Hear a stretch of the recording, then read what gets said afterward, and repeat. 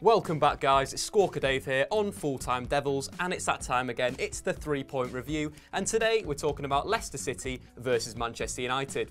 Well, let's get to it. On to point number 1. Chris Smalling is Manchester United's Player of the Year so far. Again, a top performance against Leicester City by Chris Smalling. It was absolutely fantastic. 2 moments in the game, showed his real maturity as a centre-back. One was against Jamie Vardy, where Vardy had got clean down the line. Smalling was absolutely brilliant at defending the space.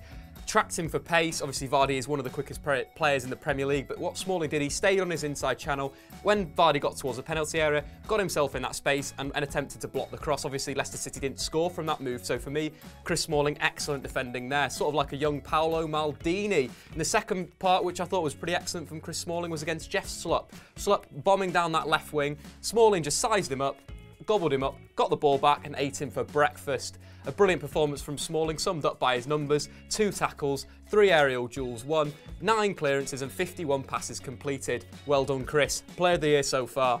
On to number 2. I think we found Chris Smalling's perfect partner in Paddy McNair. He's got all the components to be a real top-class centre-half. He's brilliant at bringing the ball out of the defence. Only Michael Carrick and Daley Blind completed more passes than McNair against Leicester City.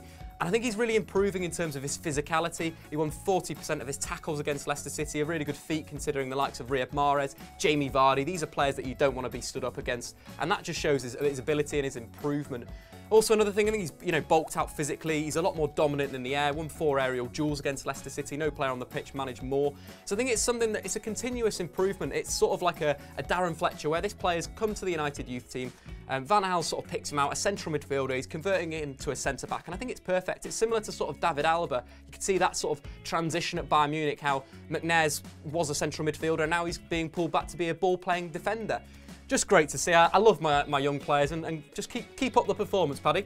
On to number 3. Riyad Mahrez has really got to be a realistic transfer for Manchester United in January. He's been absolutely fantastic in the Premier League this season. No midfielder's been directly involved in more goals than Mahrez this season. That's 6 assists and 7 goals, and he's won 1 penalty. So he's a real attacking contribution to this really fast Leicester City side, and his link-up play with Jamie Vardy at some points is absolutely brilliant to watch. I just think that he'd bring a lot of creativity into this United team.